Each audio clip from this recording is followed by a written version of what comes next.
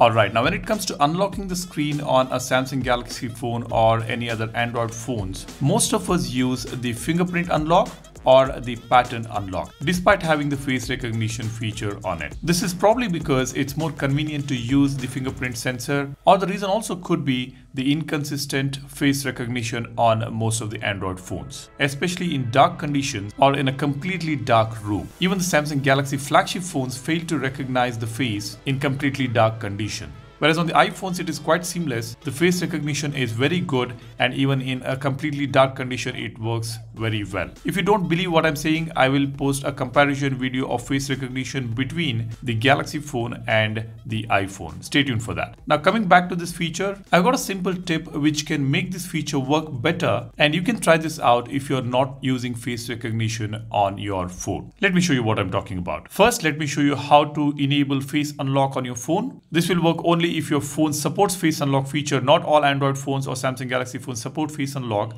If your phone supports face unlock, you will be able to enable this on your phone. So let's first go to settings, tap on lock screen. Here we have got screen lock type. I'll tap on this and enter the password. Under biometrics, we have this toggle face. You can enable this toggle and register your face to enable face unlock for your phone. Now let's check out a hidden feature which enables us to use this face unlock feature in a better way. Let's go back. Now here on settings, we have got privacy and security, or security and privacy. I'll just tap on this. Under security, we have got this biometrics tab. I'll tap on this. Now here we have got face recognition option. I'll tap on this and enter the password.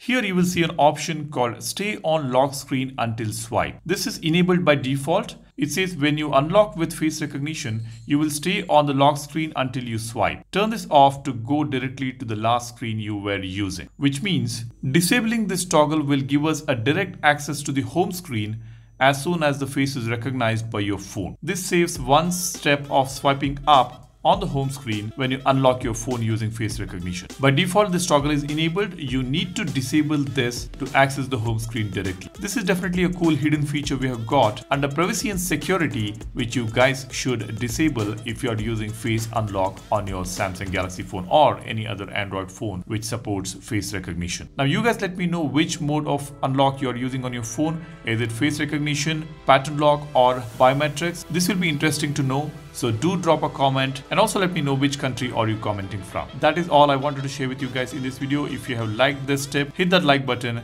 and do subscribe to the channel if you want to know your phone better. I will be posting a video about face recognition feature comparison between an iPhone and a Samsung Galaxy S23 Ultra. So stay tuned for that. That's about it. Thanks for watching. My name is Salian signing off. Cheers. Bye-bye.